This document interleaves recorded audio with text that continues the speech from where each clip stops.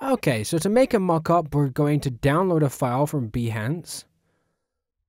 We're going to thank Sam Minton. Thank you, cousin.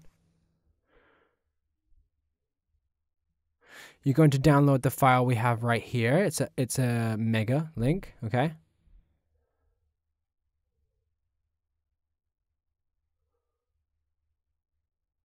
When we have it ready, we can open it up with Photoshop. And here we can see that there's a few folders, okay?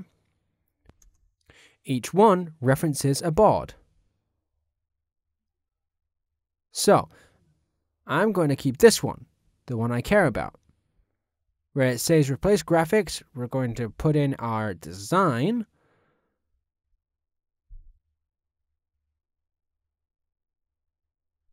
I'm going to make it a little bit smaller so that it's not too close to the edge.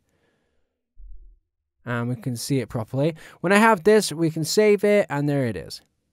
I'm going to modify the color of the wheels so that it fits a little bit better. I'm going to put them in, I don't know, blue, for example, the same blue we're using for the neck, or at least, something similar to that.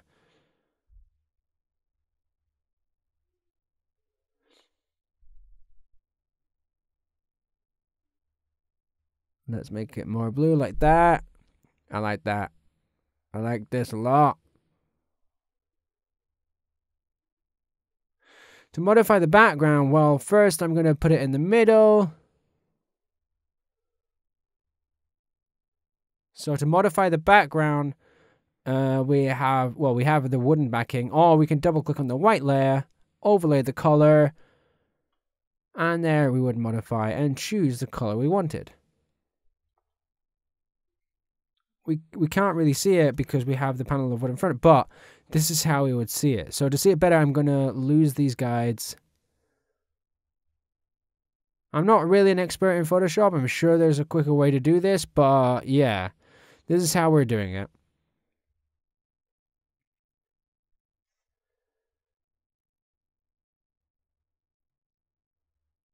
Here, we're going to be able to see how it looks. We can even modify the background. We can do whatever we want with it.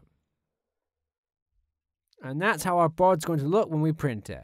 I hope that you make a bunch of tests and that you make a ton of designs. And I'm going to tell you to put your board on TootPad so we can see it. And I'll see you in the next course. Bye.